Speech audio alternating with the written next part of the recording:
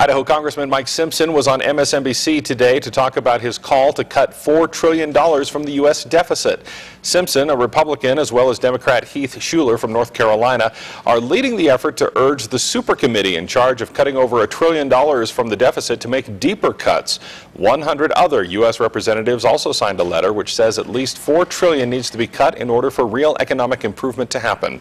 40 Republicans and 60 Democrats were originally on board with the idea, and Simpson says more are joining. Several different ways. Yeah, we've had a couple other Republicans sign on, and we've got several looking at it.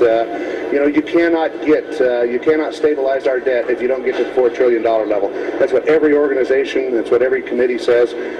So we think that it's, as a minimum, they need to go to $4 trillion. Otherwise, we're just kicking the can down the road, and frankly, we're out of road. Simpson said that with cuts that deep, everything needs to be on the table, including adding revenue. Simpson said there are multiple ways to increase revenue, including raising tax rates, but Simpson prefers removing some tax exemptions to help lower the deficit.